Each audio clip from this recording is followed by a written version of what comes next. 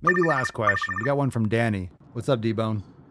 Is it really that bad to drink water out of plastic? And could I buy like a filter to put on my sink? Do you think that water would be good enough to drink? Yes, it is really bad to drink water out of plastic. Plastic's fucking. You should just remove. You should be removing as much plastic as possible from your environment. It's very hard to get rid of phthalates. Really hard to get rid of all these endocrine disruptors. I added a couple more books. Estrogeneration is a great book, and that's available in the Papa Swolio's bookshelf or bookstore, or like bookshelf in the Amazon store. If you're a member, you go to your homepage and click on the book series. So I would recommend that book. It's fucking heavy. Also, what are you saying? Yeah, plastic. Get yourself a Hydro Flask or something like this, glass or stainless steel, and just take off the top, and you're drinking it straight from the stainless steel. You can get filters. There's a lot of different filters. Like, it's really hard. You want to make sure you're trying to get rid of um, as many hormones and like estrogens from your water and things like that. We have a Berkey filter. Like, I'm looking into some other things, but I'm sure, water filtration can get more and more expensive, but you want to, it's really hard to measure these things in water. It's really hard to get rid of some of these issues, but Berkey's pretty good. It's a great start, at least. And definitely do not eat out of plastic. Do not drink water out of plastic. Do not microwave plastic. Do not leave. If you're not drinking out of plastic, you don't have to worry about leaving plastic water bottles in the sun or anything like that. But anytime you leave like UV or heat, the BPAs, the bisphenols are leaching from the plastic. It's terrible. So get the absolute fuck away from plastic.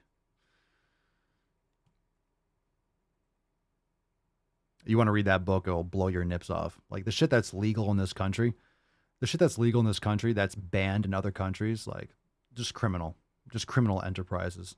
From everything from Pfizer and from the pharmaceuticals straight through. It's just criminal.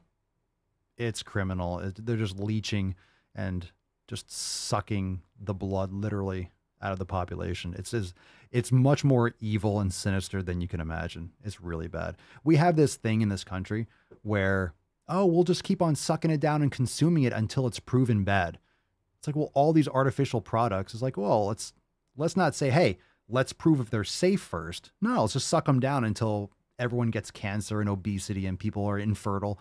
Let's just suck it down until we're like, oh shit, 30 years down the road, oh my God, I can't believe we're just drinking lead. So you have to do it yourself. The government doesn't give a fuck about you. They're not going to. The government, they wouldn't even tell you to get sunlight and take vitamin D. They didn't want you getting better from COVID. They wanted you to just stay in your room and fucking die.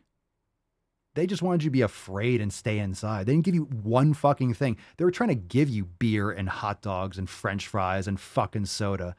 They were trying to actively, hey, let's test this shit. Let's make 40 or 50 billion fucking dollars off an experimental drug. Let's keep you inside to compound your sickness and scare the fuck out of you. And it's absolutely, I'm going to lose my fucking mind.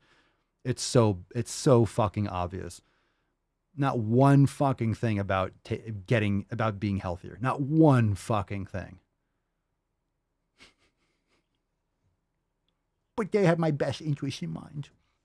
But I listen to all what they say. Oh, the FDA approves it, so it's got to be good. They don't give a fuck. It's a goddamn mafia.